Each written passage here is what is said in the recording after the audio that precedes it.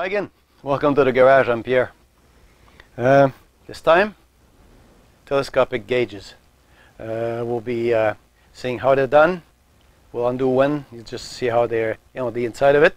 We'll see how to use it, and we'll get to compare a few units.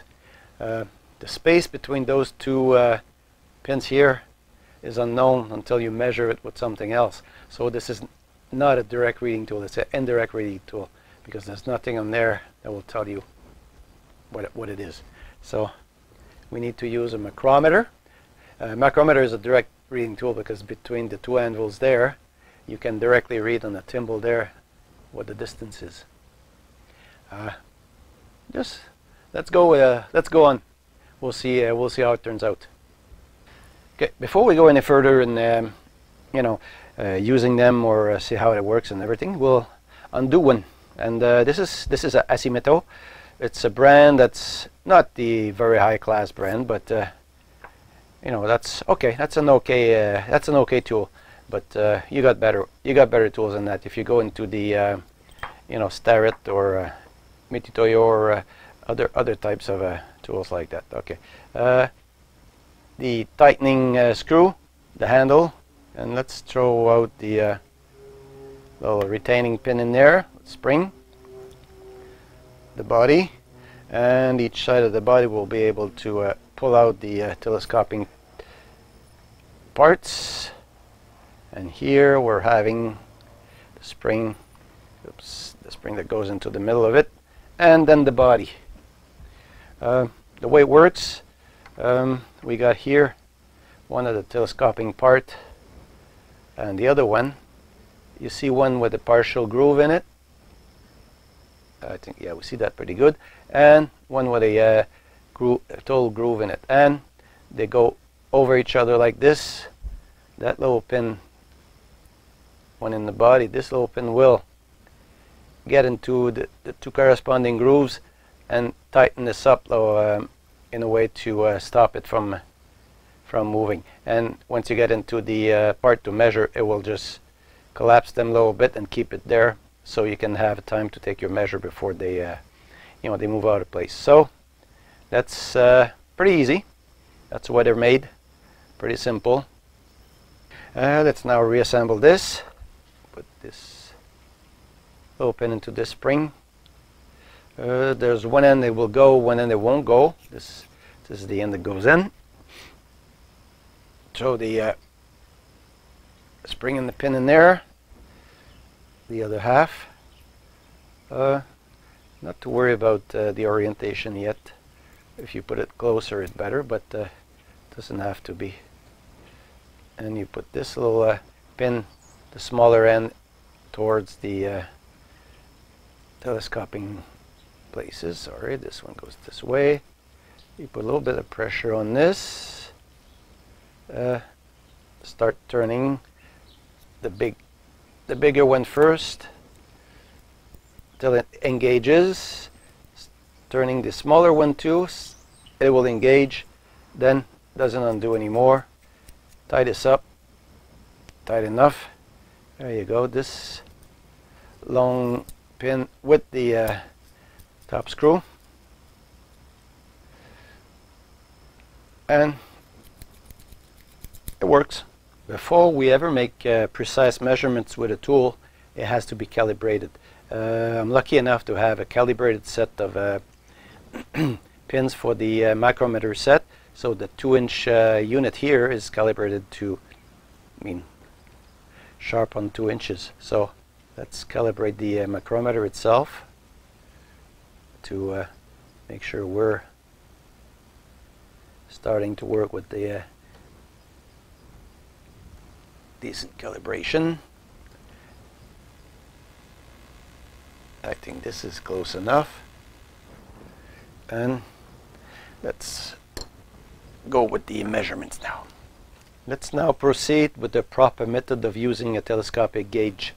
It's probably has in memory the last measurement you made, so you use the top screw there to release the telescopic pins. Make sure they operate freely, in and out.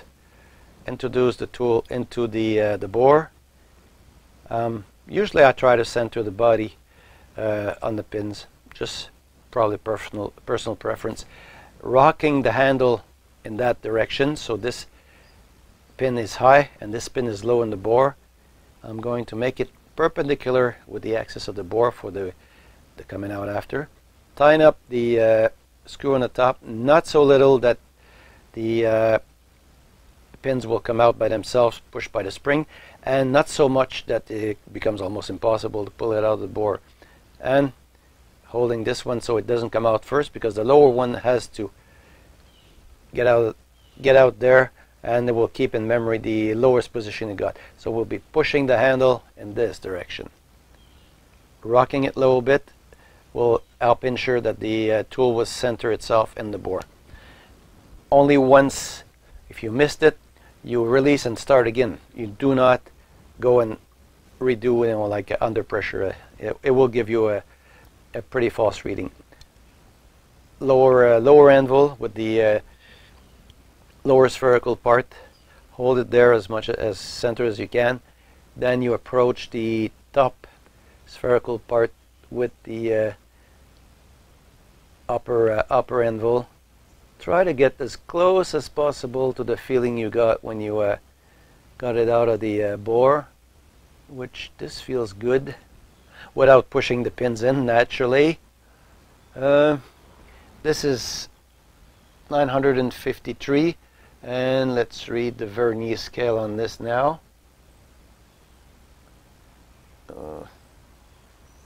And it's 2/10 above. So we're reading 2/10 above this reading there.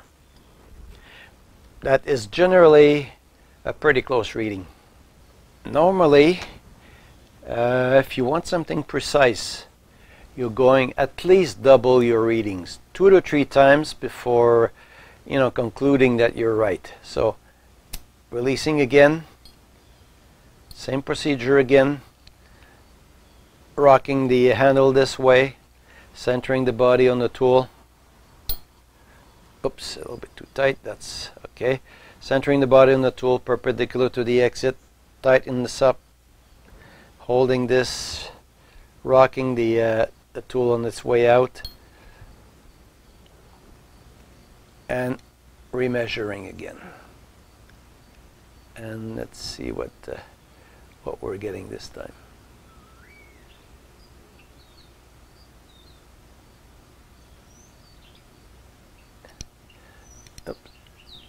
Yeah, feeling's good.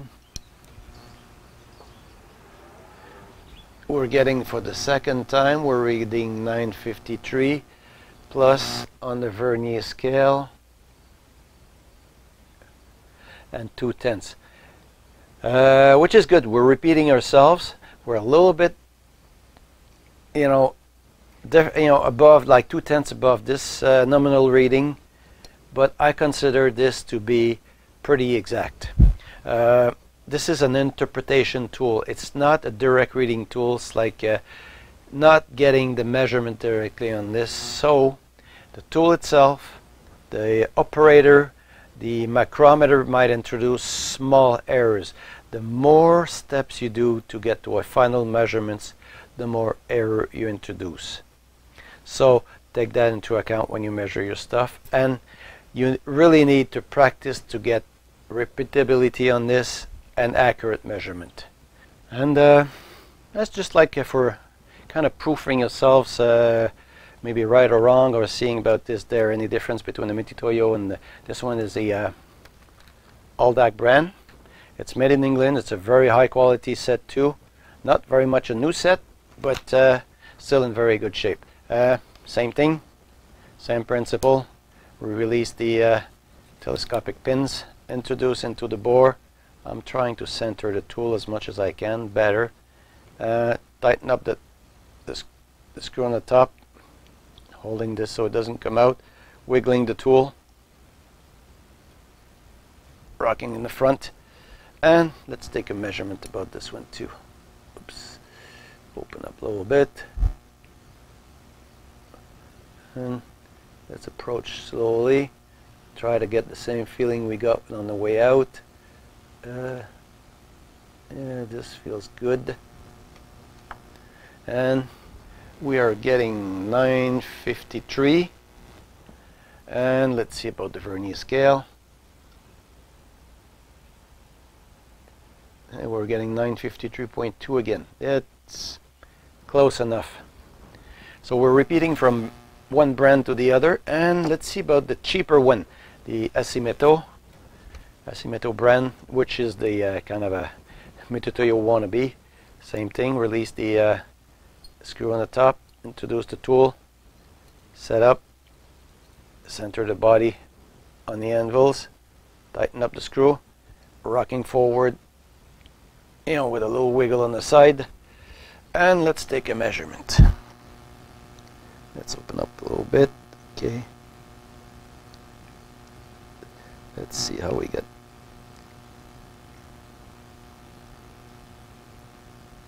What do we get with this? A little bit more.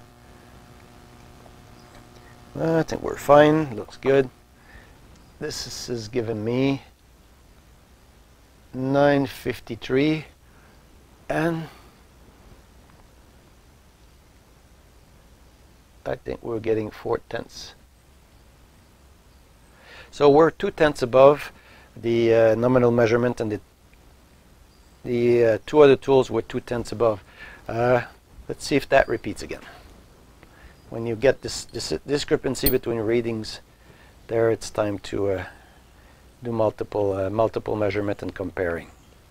The same procedure again. Let's hold this, rock forward, wiggle out a little bit, and measure again. Okay.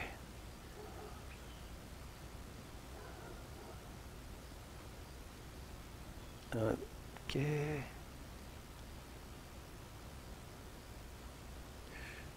Oh boy. This one, I can tell you, it gives me a different feel from the other ones, and I'll show you why right after. Okay. It's 953 again, and where is the okay, this time it gives me 3/10. We're repeating within a tenth of a thousand. Let's see the difference between this is a Mitutoyo and this is a wannabe Asimeto. And okay, maybe this way. Check the ends. This one is much more spherical than this one. I think that might have something to do with the feeling we get when we touch. Yeah, we see it pretty good there.